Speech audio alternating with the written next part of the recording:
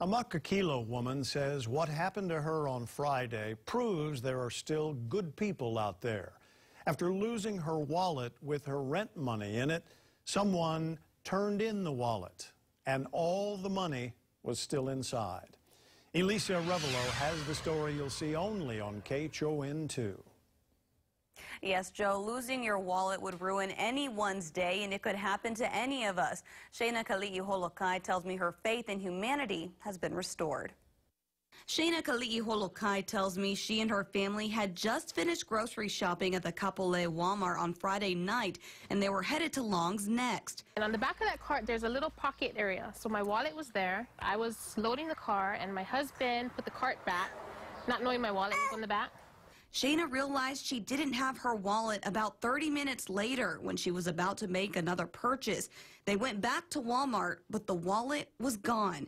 Shayna's ID, medical cards for her kids, and $1,600 in cash were inside. It was a Friday, it was payday, I cashed it, and I was ready to pay my rent the next day, and then my heart just sunk when I got home. I mean, nowadays, that's all you see is bad news everywhere. Things being stolen, people just ripping people off, and I was so sad. But the night took an unexpected turn when a woman messaged Shayna on Facebook saying she found the wallet and was trying to return it. They met up shortly after, and everything inside was exactly how Shayna left it. And I was like so thrilled, like my heart was racing so fast. But I tried to reward her everything. She didn't accept my reward. She just took a thank you, a hug, and we became friends. It's an act of kindness Shayna says she'll be forever grateful for, and she plans to pay it forward. There's still good people out there. I mean, I was so thankful for her. I'm sending her something. I won't not pay her back somehow.